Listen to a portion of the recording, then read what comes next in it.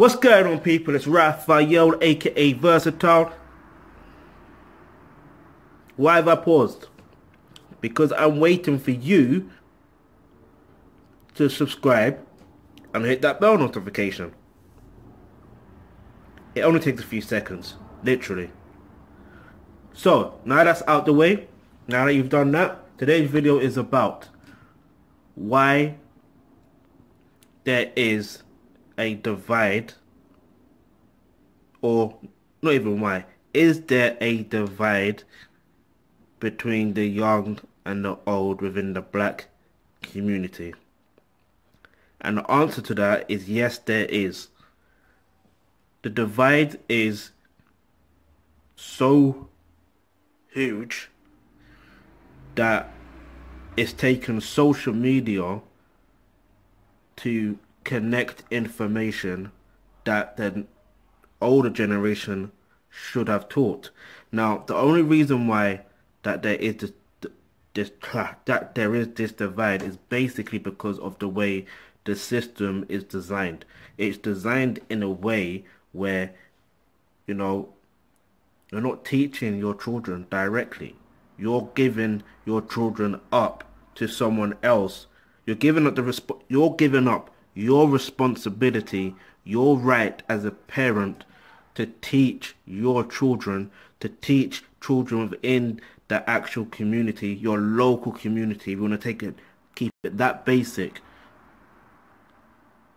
you're allowing a separate, entity, group of people to actually teach your children.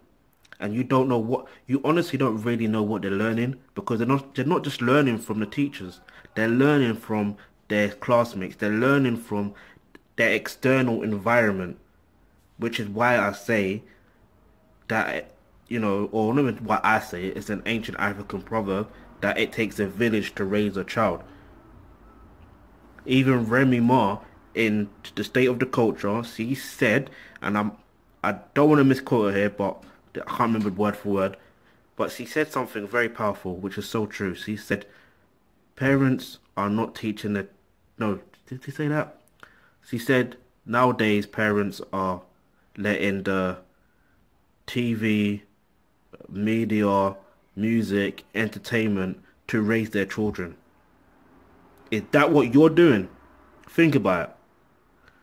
Now, we can stop all this, okay? And I also want to mention how, you got the elders also complaining about what the young generation is doing, but they wouldn't be doing what they are doing if you actually taught them and guided them correctly.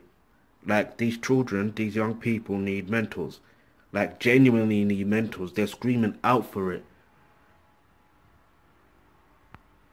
You listen to the majority of the mainstream hip-hop nowadays, you're going to say it's trash, this, that, and other, and they're talking about drugs, but they're talking about taking drugs now. So think about it. That's a cry for help. So, to prepare yourself to help them in a way that will actually help them and not just help you, click on the link below where it says get involved and join the online workshops. Click on the all-in-one workshops, and trust me, look, the revolution is happening and we've got to take action, like, right now.